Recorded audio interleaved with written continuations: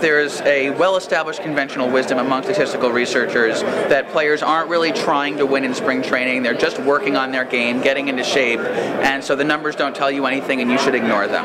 Now it turns out that actually the numbers are very noisy. They're messy, they're small samples, there's different quality of competition, but if you try to just isolate the little pieces of data that we know stabilize the fastest and can contain real information in that small sample, then the fact that the data is 6 months younger makes all the difference. So we know that walk rate stabilizes quickly, we know that strikeout rate stabilizes quickly, we know that ground ball rate stabilizes quickly. I used a sort of holistic measure of power, which is extra bases on contact, the number of times that a guy tries to steal, not how many times he makes it, but how many times he tries. That stabilizes fast.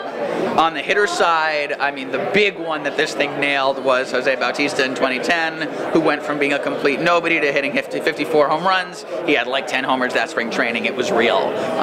Mike Morse's breakout in 2011 was similar. And on the pitching side, it gets a lot of guys. Clayton Kershaw's rookie year when he was 20. I remember Alex Cobb in 2013 had a big spring training. It got Bartolo Colon's comeback. It's great.